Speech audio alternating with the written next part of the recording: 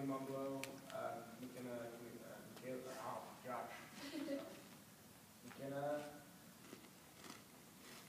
Block, and Michaela Knudsen. I'm Rowan Howard. We're from Mount Muscle, and we've all lost somebody to suicide. So in the last 2 years, we've had 3 suicides at our high school, and so after our most recent one, our initial response was to have Jody McVitie from the University of Washington come to educate us on what should we do to prevent this from happening again. So she had educated us on how the teenage brain works, tools to help our people in our community, who's at risk, and tattling versus reporting, where tattling is getting someone into trouble, whereas reporting is getting someone out of trouble.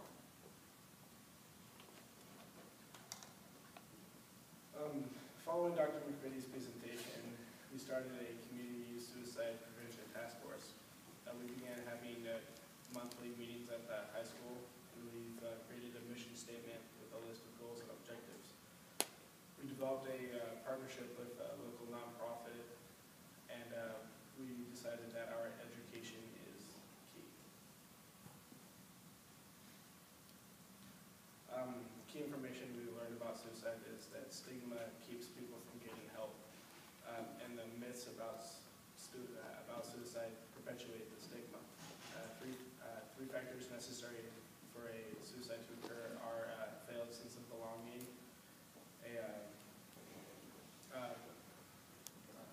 perception of being a burden, and a diminished fear of one's own death.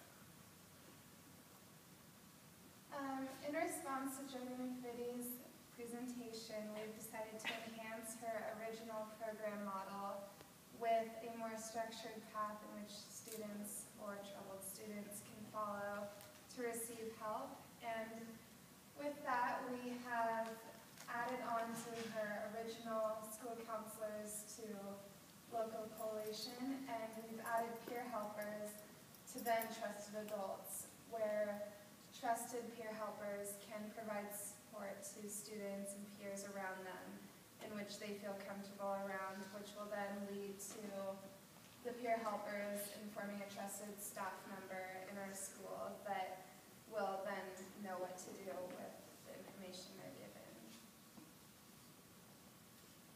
The role of the peer helpers will be to be there for our peers, support them, and refer them to trusted adults if we hear that they're having suicidal thoughts or they just need help. We'll be making ourselves available to our peers, and we'll create connections within our groups, between all the groups in our schools. As a result from this task force, we have created a symbol that we hope to represent hope and a safe person to talk to and a safe place to go. We're hoping that this symbol will go viral and help students realize that there is hope, and it'll be used like the LGBTQ rainbow. So what we've accomplished so far is a group of students has attended the Washington State Prevention Summit. We got our principal on board with everything so that we can get the staff trained in August before school starts. A total of 27 students received the Safe Talk training by YSPP. And we have monthly countywide meetings, and there's been an increased involvement from students from other schools too. So our next steps is to continue getting people trained and continue education, because with everything changing, we're hoping that we break the social norm and stigma, that we want to just keep ourselves updated on the best ways to promote awareness throughout the community and become more connected with the other high schools, as well as advertising our symbol of hope. Thank you.